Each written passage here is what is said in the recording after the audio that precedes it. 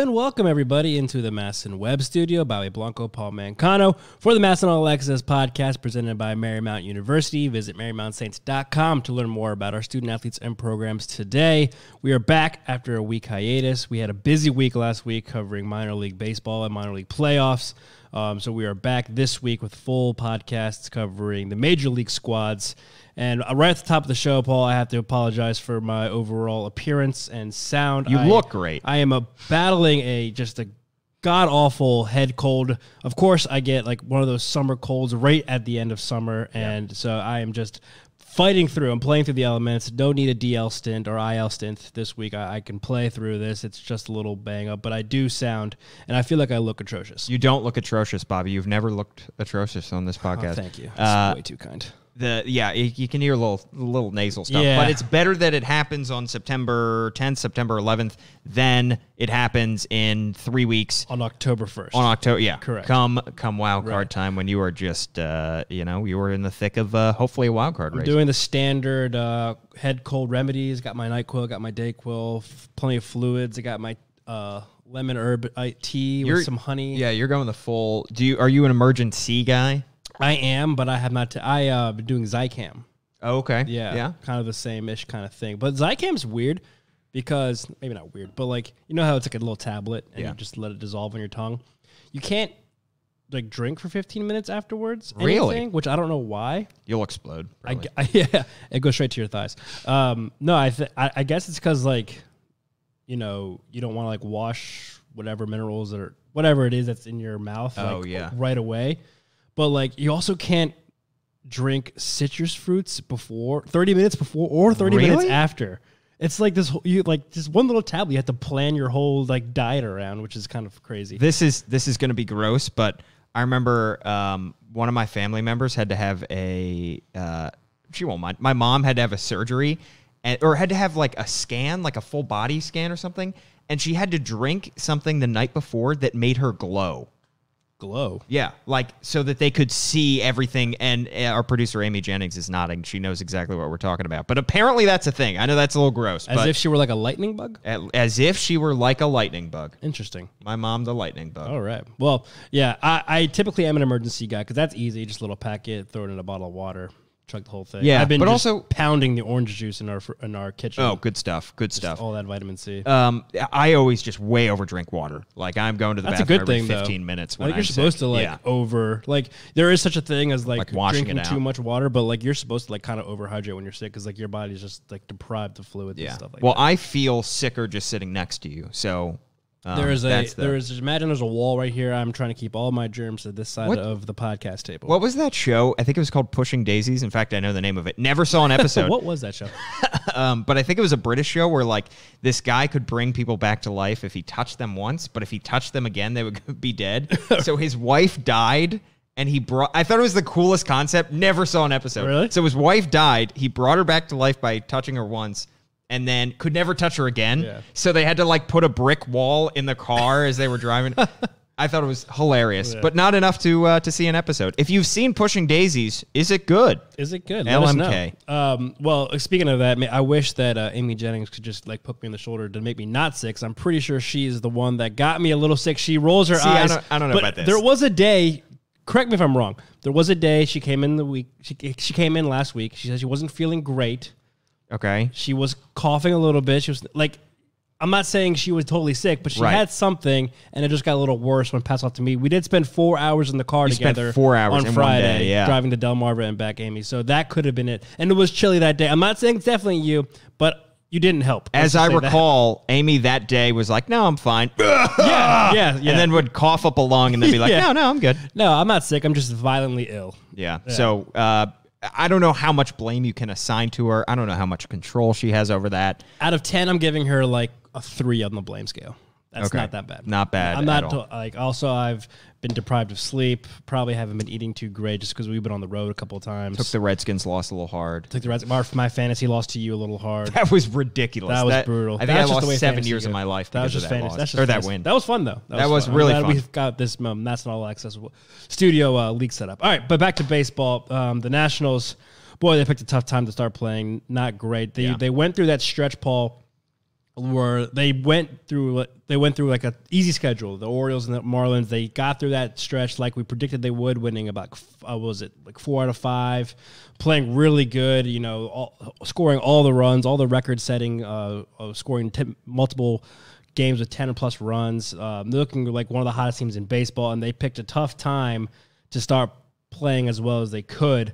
Now, whether that's the competition being leveled up or they're just playing poorly, I think it's a little bit of a mixture of both, it seems like. Yeah. And now they have this weird interleague game series in Minnesota against a really good Twins team. They only play one team that is not without a winning record the remainder of the way in another 3-game series against the Marlins. They're playing contenders the rest of the way. So September schedule is not really favoring the Nationals, but in order to get to the playoffs, you got to beat the best, and you're going to face the best if you get there. Yeah. So September will tell, but I feel like people were maybe kind of writing off the Nationals as set in stone for that wild card game, especially hosting it, but now that leads down to 2.5. The Cubs are playing a little better. The Diamondbacks are coming out of nowhere. The Phillies are starting to heat up back up again. There's still plenty of baseball to be played. We don't know anything just yet. Yeah, and that little dip, the four games that they faced in Atlanta, those first 3, obviously, they just could not they just couldn't seem to get anything going. And the 4 starters for those 4 games were Fried, Keuchel at Tehran, and who's the fourth one? Soroka. So, those are it just goes to show how dominant Atlanta is this season and how they are clearly the better team. You might have thought, it's funny because going into that series, you might have thought, well, maybe the Nats can make up some games in the division, and because if they had a 4-game sweep or something, they would be 5 games out. So you thought, okay, maybe they even have a puncher's chance to win the division. And then you come out of there with your tail between your legs, let's just get to the wild card. Because at this point, it does help that you have that buffer between yourself and the second wild card, and then there's another 2-game drop off. But like you said, the Phillies are playing better. The Brewers are playing great. There's a chance that one of these teams gets hot over the last 3 weeks and just shoots on up. That being said, though, because there are 2 wild card spots, you feel a little bit better about them just getting in. Right. It's not a set in stone that they will get the first spot. They still have a 2.5-game buffer there. But you feel a lot better knowing that, okay, well, they will at least probably get one of those 2 spots, barring a collapse. They just can't collapse over these last 3 weeks. Right, and in September baseball, Max Scherzer, we heard on Nat's Extra postgame show last night, being like, you got to win every day. You got to win every day. Every day counts. And it's crazy how much just a week into the schedule or into the month, things can change. Yeah. And, a week ago, we were talking about, hey, all eyes on Atlanta. See if you can trim down this lead and get back into this race for the division. Now flash forward to today, and now we're talking about, well, you got to hold on to the wild card because you're 9.5 games back in the East. Your elimination number is 9. Atlanta could probably lock that up within the next week or so. Yeah. And especially when they come to town this weekend and face a 3 games against the Nationals at Nats Park. They win 2 out of 3 of those. Those are, that's crushing down that elimination number. So now you're hoping to hold on to that wild card spot, especially the home field advantage part, the first wild card. Again, teams are right below you, are surging. Nothing is set in stone yet, and you got a tough schedule ahead. And we talked about how the Diamondbacks have an easy schedule. That's why they're kind of surging right now. And again, they only play the Marlins. You have to go on. You have to finish this road trip to Minnesota. You've lost 6 of 8. Then you have to go to St. Louis. You play 5 against the Phillies again. Then you play the Indians, who might also be fighting for wild card positioning near the end of the season. So nothing's going to be easy. Nothing's going to be set in stone until maybe September 30th. Yeah. Until the last day of this, or 29th, the last day of the season. And you've been saying it for weeks, maybe months, that 5-game series against the Phillies is going to be massive. That is probably going to be either the time when the Nats clinch, or and I think this is far less likely, but if they go in a complete collapse and the Phillies just take advantage of them. Yeah. But I think odds are, if they can just get through the next 2 weeks, I think they're clearly a better team than the Phillies. And if they take on them, if they go into that 5-game series with at least a couple game lead, I think they'll be fine. Because I think that they can, for those 5 games, they can throw 5 pitchers out there that to a man are better than the 5 guys that the Phillies will start in those 5 games. Right. Yeah, and then you can also maybe but hopefully cross your fingers and expect other teams behind you, Cubs, Brewers, Diamondbacks maybe to slip off a little Well, bit yeah, and and create some space for you. Those teams are all having their problems. The last night, the Cubs just did not play well at all against the Padres. They played terrible defense. The Cubs have low-key maybe one of the worst defensive teams. Well, you lose Javi Baez for the rest of the remainder of the season. Exactly. Also, Christian Yelich That's going just down. awful. Obviously, Freak accident. I mean, yeah. That affects, obviously, it affects the wild card standings, but it just sucks for baseball. It just sucks because if that costs him the MVP, that is going to be real sad because all Bellinger pretty much, they've been neck and neck the entire way. And I feel like if Bellinger just has a fine last couple weeks of the season, he can lock up the MVP. It might be now just his to lose. To lose, because, the reigning MVP Yelich, the maybe presumptive, maybe not, but definitely 1-2 right there.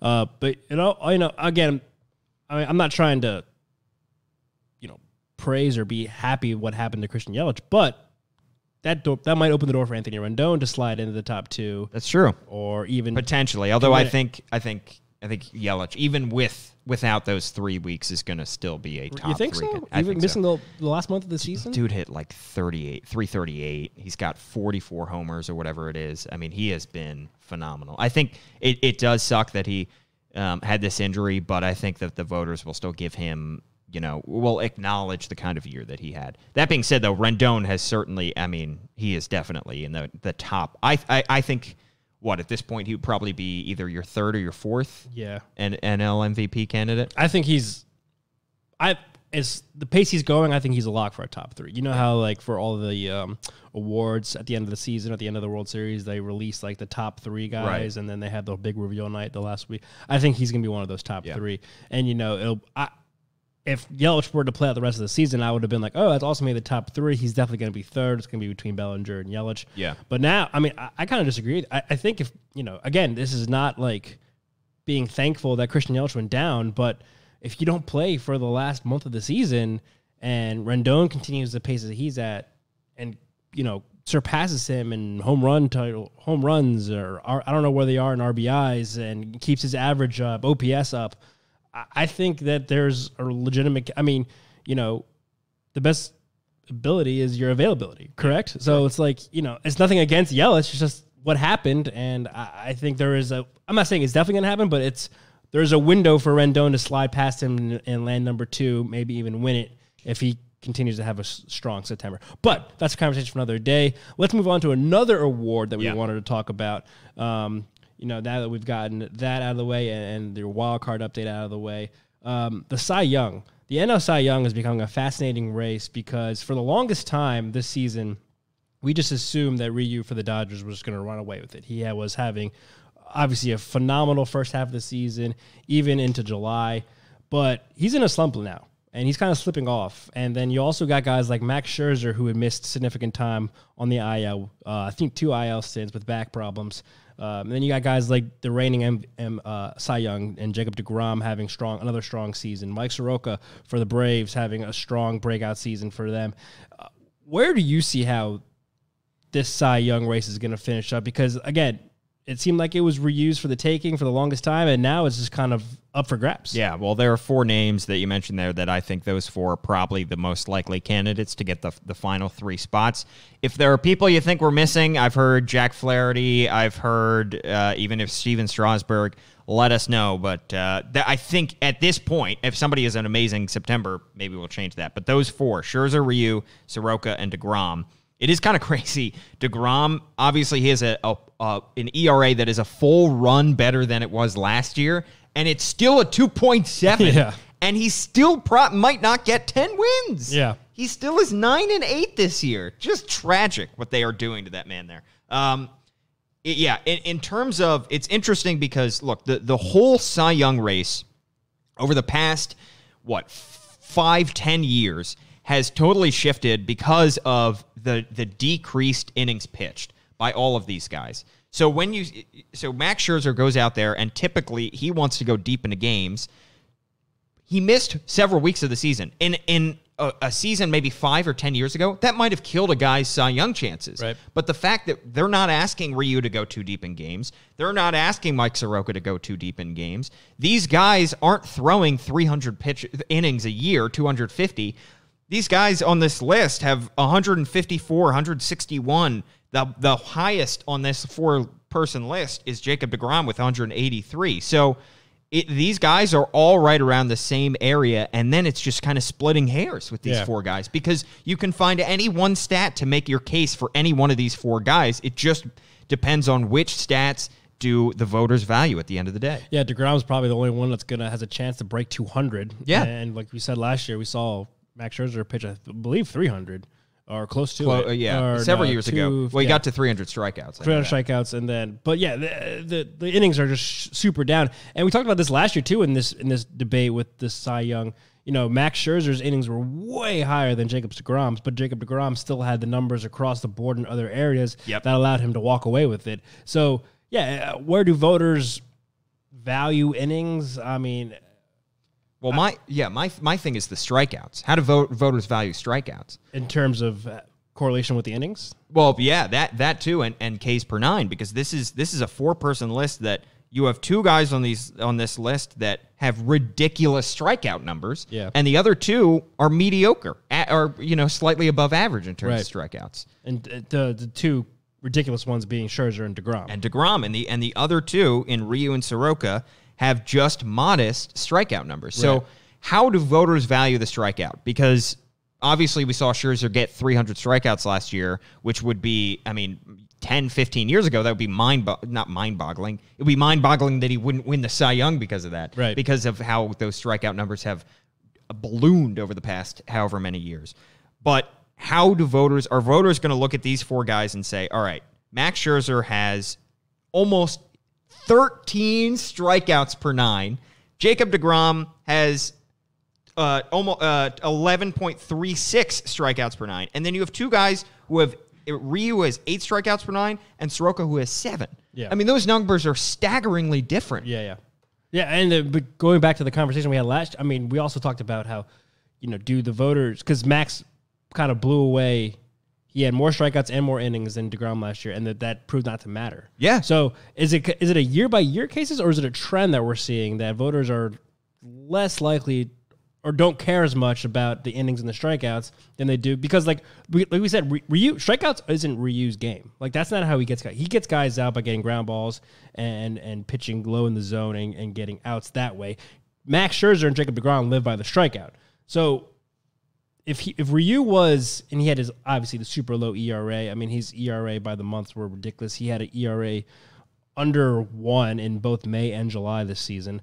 But if Ryu was the favorite for the most of the season, and now obviously take away his slump, he wasn't blowing guys away with strikeouts. That's not his game. So voters must not be looking at these numbers as often or as putting enough emphasis or significance on them that we believed, because he was the favorite and he was, like you said, the numbers show he doesn't really strike people out. Right. And I look back to, because I think ultimately when you judge a pitcher, I would say probably at this point you say ERA still, despite all that, you have whip, you have strikeouts, you have all this other kind of stuff. But I think at this point, I think you would agree, Bobby, ERA is still like the defining quality, because it is runs allowed. That is literally just like the pitcher's job is to not allow runs. Right.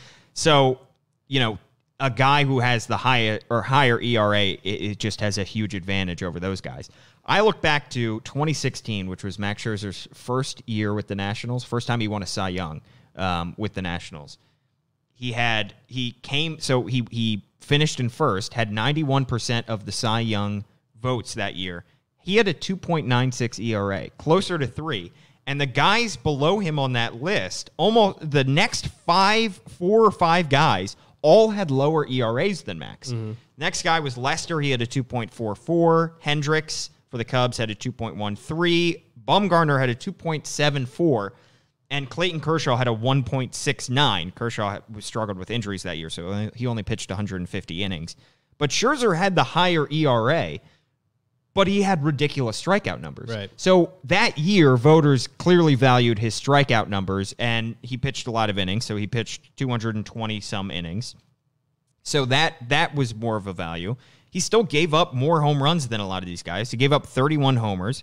He walked more guys than any of the other guys in this list. So what do voters value? If they're going to go by this metric, you might say Scherzer because he is striking out a ridiculous number of people, even though he might, not have quite the ERA that these other guys have. Or are they just going to look at kind of what they looked at last year and said, look, best ERA, your job as a pitcher is to not allow runs. Are we going to give this to Hyunjin Ryu because he has the lower ERA? Right. And that goes back kind of my question I was trying to pose earlier. It's like, is this a trend that we're seeing or a year-by-year basis? I think it's a year-by-year basis. And, like, what's the bar for this year? Well, the bar this year is going to be Hyunjin Ryu and his low ERA. And the same was last year with Jacob deGrom, his low ERA. You go back to that season, it was the strikeouts because Max just blew people away with his strikeout numbers. Doesn't matter if he had a smaller ERA. His strikeout numbers were just too big to ignore to not give him the award. So now I feel like it's a year-by-year basis. The voters are going to look, all right, what is, for lack of a better phrase, what's hot this year? Or what's sexy this year? That year, strikeouts were sexy, right? That's the whole T-shirt campaign that the Nationals made. This year, like last year, it might be ERA because, like you said, the whole pitcher's job is to not allow runs. Yeah. But that also might be to Max Scherzer's benefit because, again, his ERA is pretty low. They all have kind of similar. Again, Ryu's slump, his ERA jumped the whole run.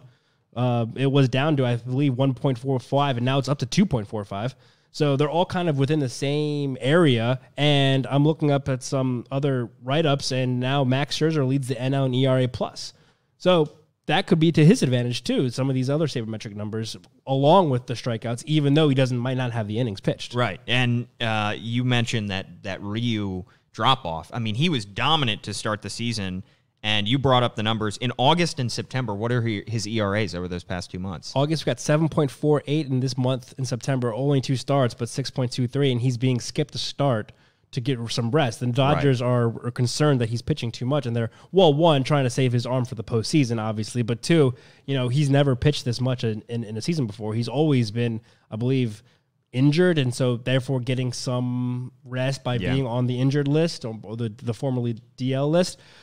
But I think he only had one trip this year, and it was a very brief stint. Like, they missed one start. So now he's pitching more than he ever has, and his arm's getting kind of worn out. And they're trying to, the Dodgers, having lost 2 straight World Series, first team to clinch this season already in the postseason, they're probably looking more towards a World Series championship than just making sure this guy gets the Cy Young. Yeah, and I think as we have seen him dip also, we've started, then the cracks start to show in terms of his Cy Young case, because then you say, all right, well, also he's striking out 5 fewer guys per 9 innings than Max Scherzer is. And also his whip is just 8th in the National League. Mm-hmm. It's not like he's, not giving up a ton of hits as well. Then the cracks really start to appear elsewhere in terms of his Cy Young case. And then that really opened the door for Max Scherzer. I thought for sure Scherzer was out of it when he missed the time. Yeah, I did too, actually. I thought this was going to be the end for his run. Yeah. For this year. And now that these cracks have started to appear, you started to see Scherzer get back into it. My question for you, Bobby, because now we're looking at the stats here. Scherzer is better. He has a slightly worse ERA, but he is better in strikeouts per 9. He is first in the National League in Ks per 9. He's second in whip. Also, by the way, Zach Greinke would still be on this list if he hadn't gotten traded to the Astros. Right. He was having an awesome year with the Arizona Diamondbacks. So Scherzer is still second in whip to Zach Greinke. Sorry, Greinke. You're not going to get that. And he is second in ERA to Ryu with a 2.56 ERA. He has thrown 8 fewer innings, so down in that category. But look, Ryu has him beat in only one major stat, and that's ERA. If you had to decide between these 2 guys right now, if you're a voter, who would you go with? I think. And also, would you give any of the other guys a list? Soroka, DeGrom being the other 2. I think. I might have to go Max because that ERA difference isn't as big. If Ryu's ERA was back down to 1.45 or under 2 at some point, I think that's too hard to ignore, the only guy being under 2 ERA. Yeah. But now, they're only 0.11 points apart. that's not that much of a window. Oh, man, it's a tricky question, Paul, because then you also got taken the fact that, but also Scherzer has pitched, let's see, only 7 less innings. Yeah, it's exactly. That's crazy. It's tough, isn't it? Ryu doesn't, I think Ryu is on pace to they've pushed back his start, but he's on pace to match his career high in starts, which is 30 back in his rookie year, back in 2013. His next highest is 26, and that's what he's at right now. So he's on pace to pitch the most innings or most games he's pitched since his rookie year, and yet he's only pitched 7 more innings than a guy who missed a whole month. Yeah. The other question. So that he's not getting. So he's been struggling getting deeper into games. Yeah. Yeah. Look at that. One more thing I want to throw at you before you have to make your decision. And Max also hasn't been pitching deeper into games by design. Yeah. Is WAR. I don't know how much you count in terms of. I look at it more for position players. I'm not as sure how it, because Mike Minor is still like leading baseball in pitcher WAR, which doesn't make sense to me, even though he doesn't have a great, he's got like a 3.5 ERA. Scherzer, but it is another category that I'm sure especially the younger, more sabermetric-minded voters will take into account. Max Scherzer's WAR this year by Fangraphs is 6.2. By Baseball Reference, it is 6.0. Hyunjin Ryu, by Fangraphs, his WAR is 4.1. And his Baseball Reference WAR is also 4.1. So he's got to beat by 2 wars. I don't know. Yeah, 2 games. 2.0. Yeah, wins. 2 wins. 2 wins. 2 wins. So on September 11th, 2019, if I'm looking at just these stats numbers, like if you're doing that bit where you're just like, here are 2 stat lines, pick which one you would. Yeah, erase the names. Right. I have to go with Max. Yeah, I think so too. I think I have to go with Max. Again, the ERA is close enough, the innings are close enough, and then the K per 9 is just so much different, and the whip's close enough, and then you go add those numbers that the WAR is, Max is worth 2 more wins than Ryu at this point. Yeah. And Ryu's on a better team. Yeah, exactly. That's the thing. Is with MVP, I'm sure it has traditionally been he's on the better team. He's we saw last year that playoffs. DeGrom was on a much worse team, and he that's part of the reason, and that also might be in DeGrom's favor that he plays or he's pitching in front of one of the worst defenses in baseball. Yeah, and he still has numbers like this. Yeah, I would also definitely count out Soroka. I think he's going to be a great young pitcher. That being said, I still don't think he's kind of like, on the outside looking in, kind of like Aaron Nola. It's like, great job for your first breakout year, but, not quite there in terms of the other stats. DeGrom, I think, deserves to be in the top 3. I think that the fact that he is the most innings pitched and still has a 2.70 ERA, the fact that he is almost to Scherzer's level in terms of strikeouts per 9, the fact that he is 3rd in the National League in WHIP, I would put DeGrom in the top 3, and I would put Ryu in 2nd, and I would give it to Max Scherzer at this point. Obviously, 3 weeks left. Yeah, there's 1 month left to play. Also, DeGrom, I think he's been like the model of consistency. That's why he gets in there. Yeah. He's, again, he's been available, 29 starts. He's going to probably get around 35 starts this season. Knock on wood, nothing happens injury-wise for the remainder of the season for him.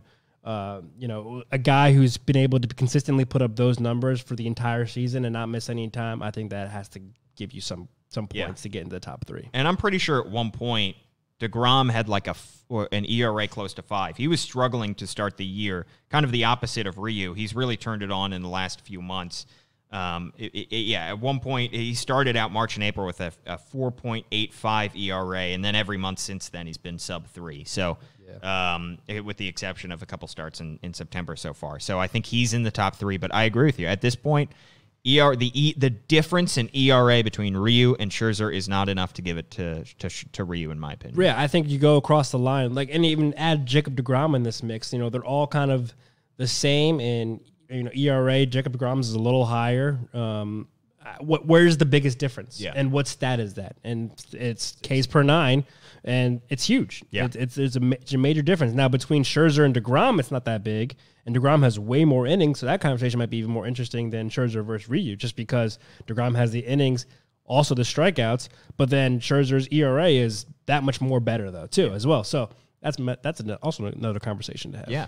Well, this is a jumping off point for another conversation about another Nationals starter, Stephen Strasburg, who has made some headlines in the past week. Nothing he's done, but some reports that have come out. One big one from JP Morosi with MLB.com and MLB Network, talking about Max Scherzer's opt-out, which has flown under the radar. We've mentioned it a few times on this podcast. Max Scherzer is an opt-out on his contract after this season. He's got another one. If he opts in after this season, he's got another one next season as well. But this one, apparently he is, quote, increasing. It is an increasing possibility that he will opt out, according to JP Morosi. All right.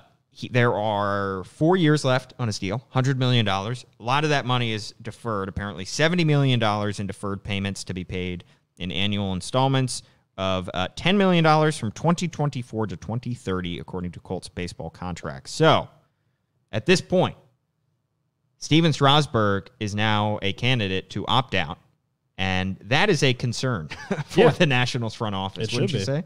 Yeah, it definitely should be. I mean, he picked a hell of a season to have his best year in a long time and be injury-free. Yeah. I think that's the biggest thing. He proved he could be durable at this time. And we talked about earlier in the season how he kind of changed up his approach. You know, he's not relying too much on his heater anymore. He's kind of laying off, so he has to kind of rest his arm and finding different ways to get guys out.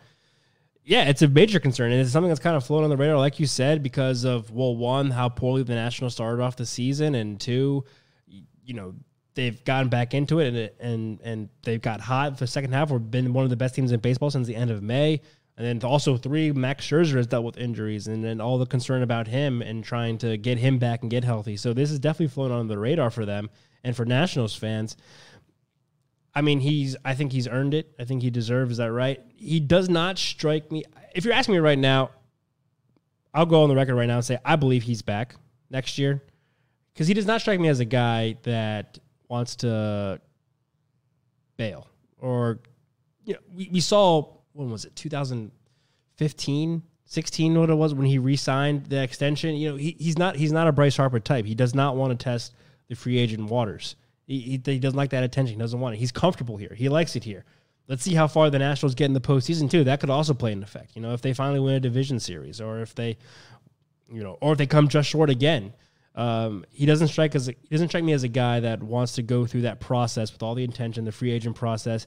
He might, though, however, opt out and then use this season to reconstruct another deal with the Nationals. That was a possibility also mentioned in that article, is that he could at least use it as leverage to get a higher payday with the Nationals. Maybe instead of having two opt-outs, you re-sign for another 3 years with a higher AAV. Which is interesting, because the Nats this year, I think that they have at least attempted, and I would guess that they have succeeded in sneaking under the luxury tax so that they reset the clock, because then it's now no longer a 50% penalty. So they might have a little bit more leeway to spend in the offseason. They have another free agent by the name of Anthony Rendon that my guess is they still want to keep, despite the fact that he still has not signed a deal. I think he is still one of their top priorities, if not their top priority. Mm-hmm. So the question becomes, how much of a priority is Max Scherzer? And will this... Stephen Strasburg. If Stephen Strasburg attempts this leverage play to try to get a bigger deal with the Nationals, will it work out? Because will the Nats be willing to open up the checkbook and pay for their former number 1 overall pick? I think they owe him that, at least, to look into it. You know, I would agree that Rendon takes precedent here. You got to lock him up long term. You could even throw in Juan Soto and Victor Robles into this scenario, like, you know, go the Braves route and sign them up long term now, as opposed to waiting it, because you don't want them testing the free agent waters down the line. But yeah, I mean, again, I think there's a lot of time to be played out in Mike Rizzo's. If this was brought to Mike Rizzo's attention right now, or you've asked him right now, I feel like he's going to say the same things. That we have time to figure this out. We're not focused on that right now. Let's focus on the season. Yeah, definitely. Because a lot can change. Like I said, he's been injury prone his entire career, except for this season. He's proven that he's been durable. So can he maintain that? I mean, God forbid, what if something happens down the stretch where he's forced to miss the playoffs, or he misses a start here or two in September? That changes the whole conversation, you know? So I think the Nationals and Stephen Strasburg have a good relationship, a great relationship. The team that drafted him, that brought him up, that has stood by him and done him right all the way through his career, you know, shutting him down in 2012. We're not having this conversation if they brought him out there in 2012. So then his agent, Scott Boras, has a good relationship with the Lerners and Mike Rizzo. This is something that, yeah, could he be asking for too much money down the line? I mean, he's also, on the wrong side of 30 with options. Again, I just don't think, it is tough, but I don't think he strikes me as a person that's going to, or a player, that wants to, at this point in his career, just completely change and pick up and move. True. However, we did kind of say that about Anthony Rendon. He hasn't done anything like yet. He hasn't bolted slightly yet. Different because Anthony Rendon is 26, 27. He's a little older than that. He's 29. I think he's is he? But in the prime of his career, also a position player, not a pitcher. True. And has dealt with far less injury issues than he's 29. 29, okay. But either way, if you're asking me now, I think Strasburg comes back. They rework his deal. You also think about, they're going to have to rework Ryan Zimmerman's deal. He's probably going to come. I'm going to assume he's going to come back for way less money. That opens up some space. We'll see what happens with Anthony Rendon. Because also, if you don't get Rendon, then Strasburg becomes your priority to lock him up. And definitely just restructure this deal and keep him for the next 3 or 4 good years he has left, probably. Also, I know Scott Boras is not the most popular person in D.C. or in baseball in general, but I will say this was a pretty smart move by Boras to the design and structure of this contract. He basically signed it, with the possibility that Strasburg could get better. He could have a year like this either in 2019 or 2020 and use that leverage to get more money or just opt out and get more money on the free agent market. And what if he hits that free agent market? What are the other pitchers out there? Then not much. There are not much. I think if you drop him, so I looked up the list of free agent pitchers for next year. If you drop Stephen Strasburg, I keep saying Max Scherzer, into that list. We did talk about him for a good amount of time. Yeah, we did.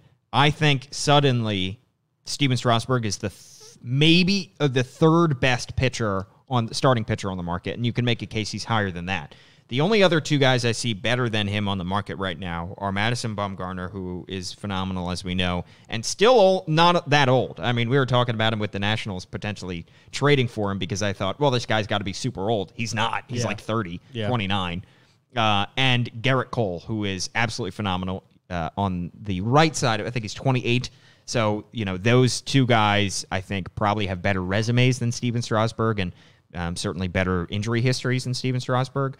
But the way that this market has gone... Well, that's the other question I was going to bring up, too, because... Why would you want to hit the free agent market? Especially as a pitcher. We just saw what Dallas Keuchel and Craig Kimbrell was a reliever, but we saw what they went through this past season. Yeah, and Scherzer has not had Strasburg has not had the dip in terms of the secondary statistics that a Dallas Keuchel has had. Right. He's having a great career year at just the right time. And like you said, Bobby, it's his first really fully healthy year since 2014. He has hit career high in wins with 16. He's got 185 innings pitched, which is his most since 2014. He's got a 3.5 ERA. He's got 222 strikeouts, which is second in the National League, and he's got 29 starts as of right now, which is the most since 2014. He had this year at the absolute perfect time. He could have it again next year, and also have it a good time because of the opt-out after that year. But he had this at the perfect time to hit a free agent market. But how much are teams going to value a guy who has a crazy injury history, who is on the wrong side of 30, right? In a market where suddenly starting pitchers are not nearly as valuable as they used to be. I think that becomes even the bigger question now. Why would you want to hit the free agent market if you don't absolutely have to? Exactly. And this conversation goes out the window if, for whatever reason, Stephen Strasburg decides to pick up his option. It's like, I'll come back for however much money I'm owed next year. But I think the way I see this playing out is, especially looking at the stats you just ran through, his career highs in wins, the most innings since 2014. I see this, if not the picking up the option, which seems unlikely because he'll probably want more money, but a slight pay increase, restructure the deal for a couple more years, make it like a 3-year deal with a high annual average, and then also that's filled with incentives. You know, you match if you get this amount of money if you win this many games. You get this amount of money if you hit this many innings, this many strikeouts, whatever. And that's going to be and also we've seen he's okay with deferred money. So a lot of deferrals, and then incentive based. Right. So that could be something that will be both beneficial for Stephen Strasburg, that he will want to feel like he's getting paid fairly and want to stay, and also beneficial for the Nationals to keep their finances in line where they feel like they're not being, shelling out too much to one pitcher while also trying to keep a few other key parts of their roster. Yeah. Obviously, I know that we are at least, a month and a half away from free agency in the full offseason, but much like last year, the Nats are going to be right in the center of the winter meetings when we go to San Diego, which, by the way, happens to be Stephen Strasburg's hometown. Correct. Just like how Bryce Harper in Las Vegas. Good Lord. Yeah, this is going to be fun. But it's going to be a fascinating offseason. Nats are going to be right in the middle of it because now they could have, in theory, 2 top free agents. They could have the best third baseman on the market, and they could have the third best starting pitcher on the market. And we're going to have all the same questions that we had last year. Are they going to be able to address the other needs while they have these guys that are sitting on the market? Like with last year, they went out and signed Patrick Corbin, even though they had Bryce Harper, who had still not signed a deal. So how are they going to deal with that? What is the timeline of both of these guys? And the other factor, they're dealing with the same agent with both these guys. Right. And, Stephen Strasburg seems more of like a team player to me. Like, does the Anthony Rendon thing affect his decision at all?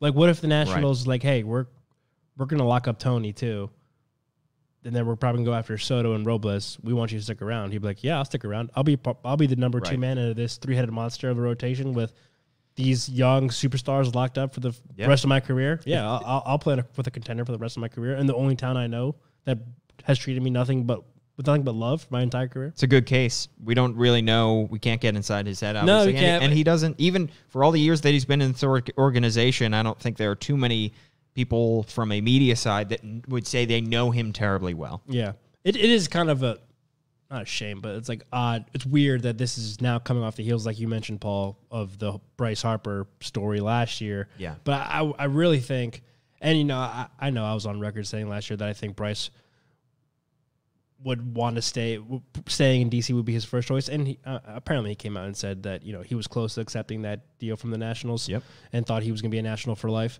But I really think that in terms of Stephen Strasburg right here, what we're talking about, and then also adding Anthony Rendon, these are different animals. They're not a Bryce Harper. They don't like the attention like Bryce does. They're not in it for it. They want to be paid fairly. They want to be paid fairly and treated right and have an opportunity to win. More so than, they want the most money, they want the most average annual value, yada, yada, yada, what the years that Bryce wanted last year that came out after he signed with the Phillies. So I think Nationals fans are concerned maybe a little bit, or like kind of feel a little heartbroken still, or still feeling the effects of that Bryce Harper storyline from last year. I would say that we can treat these two completely separately because I think they are slightly different mental attitudes towards the whole free agent process too. Completely agree. Bryce Harper was certainly a special case. Yeah. The chosen one. Never forget. Mm-hmm. All right, Paul. Well, that was a good conversation. Good to be back with you in the MASN All Access web studio talking Nationals baseball on the MASN All Access podcast presented by Marymount University. Visit MaryMountSaints.com to learn more about our student athletes and programs today. Be sure to follow the MASN All Access podcast on Apple Podcasts, Spotify, Google Play, and SoundCloud. And you can check us out on the MASN Nationals Facebook page, MASN All Access Facebook page, and MASN Nationals YouTube and Twitter accounts. For Paul, I'm Bobby. We'll catch you next time.